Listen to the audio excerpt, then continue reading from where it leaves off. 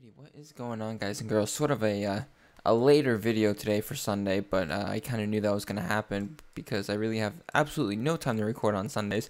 But I thought that this would be a fun, different sort of video going up today. This is Universe Sandbox 2, if you remember from the last time we played around with it, just doing a whole bunch of different simulations. But this time I thought I'd have a little bit of a specific goal in mind, and that's to take Mars right here, right?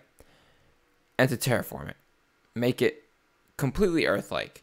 I don't know if it's possible in terms of this game, but hey, I figured, why not try it out? Am I right? So the first major problem we encounter here with Mars, of course, is that its temperature is way too low. Right now it's negative 58 degrees Celsius, and if we start, spinning around here, it just kind of fluctuates a bunch. But if we want to change that, well, we kind of, one, need to add mass, because we're going to need to add a little bit of mass anyway, and two, basically add heat in the only way humans know possible, and that's to blow stuff up and ram other objects into it. Hit the microphone there. So we're just going to go into the add chart here. I'm going to go into launch, and we can do 10 kilometers a second. And I guess we can do, we're going to want some minor, thing ramming into here, but we don't want anything too small to where it's not going to really have an impact. So I figured, why not? Let's try Halley's Comet. Let's add a bunch of those, shall we? So we're paused right now, so we'll just launch one of you, and then maybe put one here and there, and then maybe a couple more here. We'll just bombard the whole outer surface of Mars with Halley's Comets, I suppose. And we're gonna actually want to see this whole collision course go down. That is a lot of comets in orbit around Mars, but we're gonna want to see this go down. So let's take this and do from days a second to perhaps hours a second, and then let's just hit play. Oh, and look at all of those giant explosions going on. That is a lot of explosions right there. Didn't really seem to up the temperature at all. If we increase the time to perhaps days a second again, no, it's really not affecting the temperature all that much.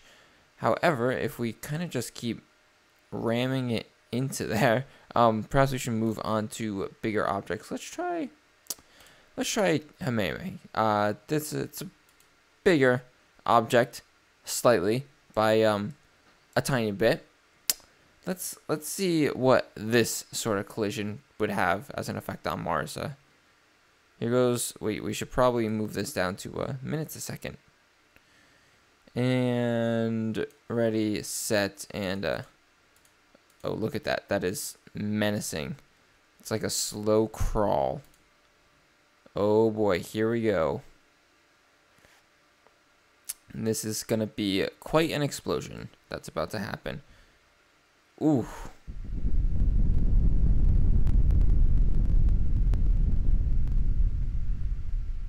So,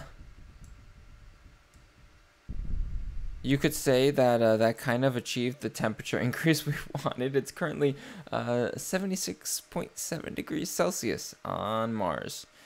Hey, you know what? At least it's not enough for water to boil quite yet. Am I right? That's because that's what our eventual next step is going to be. It's going to be, oh boy, look at that. It's going to be adding water to Mars. So let's move this up a little bit. And there we go. We got a nice toasty Mars going on right here. Now, hopefully that hasn't affected the orbits of anything else. Nope, not really. And we haven't really added that much significant mass to the planet. So now it's just time to kind of pelt it with water containing things. If we go into the Mars edit menu here and we look at the materials it's made of, we see it's very, very, very tiny amounts of water. However, if we go into the add, and let's see if we launch like a Halley's Comet at it, launch a couple of those, And if we just hit play, a couple of those should probably increase the amount of water mass on Mars. You can see that going up in the corner there, luckily. So if we just kind of keep pelting it with comets, I mean, eventually the more water mass will go up enough, but not fast enough, I don't think. So let's get rid of this here and let's see. Wow, you can see that from the non-daylight side. That is going to be a massive puddle of a ocean once it's done over there. But let's go into the ad, and I think it's materials here, and it's the launch. No, this is launch. We need materials. So where is that? Power, materials, and let's add in some water. Velocity at 10 kilometers a second, particles a second, spread. That all looks plenty fine. And now we kind of just want to keep, well, we'll hit play, and we'll kind of just spread it onto the Martian surface there. Look at all that water going. Now if we add a little bit more, like so, it should start filling up a little bit. Look at all of that water. Now it's going to need an atmosphere, obviously, to keep it supported enough. So, ooh, look at the valley. Maron is filling up. All that water. Beautiful. Look at it. Now, we're going to need to get some atmosphere in there. So let's add in some carbon dioxide. Keep the planet nice, warm, and toasty. You can see a nice thick coating of an atmosphere forming there. And let's see how our Martian status is doing right now. So click on it and click there, and it should give us in climate an Earth similarity index. So I think that's around here somewhere. If it's not in climate, it's in basic, and that is somewhere down here.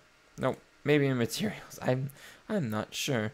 All right, there we go. Earth similarity 8.9, and a life likelihood of not a lot at all. But other than that, everything seems to be stabilizing quite a bit. The temperature is going down ever so slightly, but it is it's quite a little bit higher than room temperature, but it's nice. It's a nice habitable surface right now.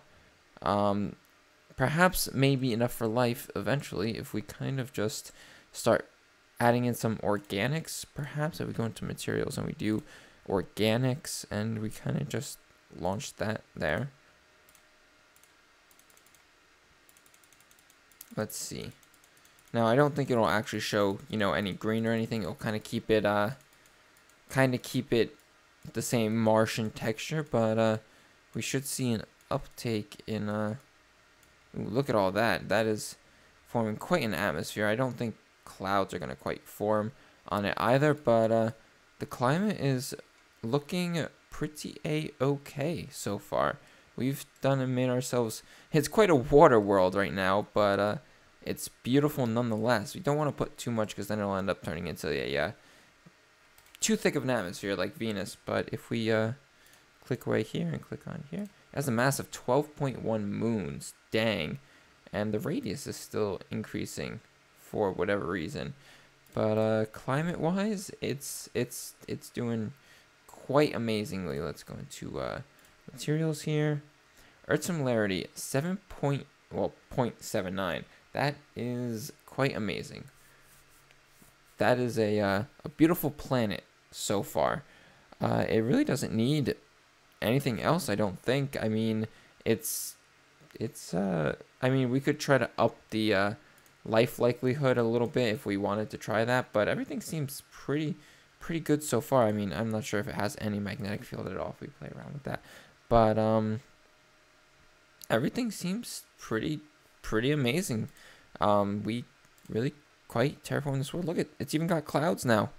Clouds on Mars. It's completely terraformed. Now, I don't know if the lighter tint here is because of the organics we were putting down, or if it's just because of the atmosphere that's in place, but it seems to keep its greenish tinge if we move it around like that. Let's see. Now that we've achieved a green Mars. Let's see if we can actually put in a green Mars. We'll just do some of this. I'm gonna hit play there. I don't want to overdo this and get too thick of an atmosphere, but perhaps. Nah, it doesn't look like it's gonna turn any more green. The atmosphere is just getting way too dark now, but looks quite good. Look at all those rivers and lakes forming over there. It looks pretty good in my book. I mean, that looks just like a huge desert. But that's basically what Mars is already, so, you know, did a pretty good job, I think. Just turned the whole thing into a world of water.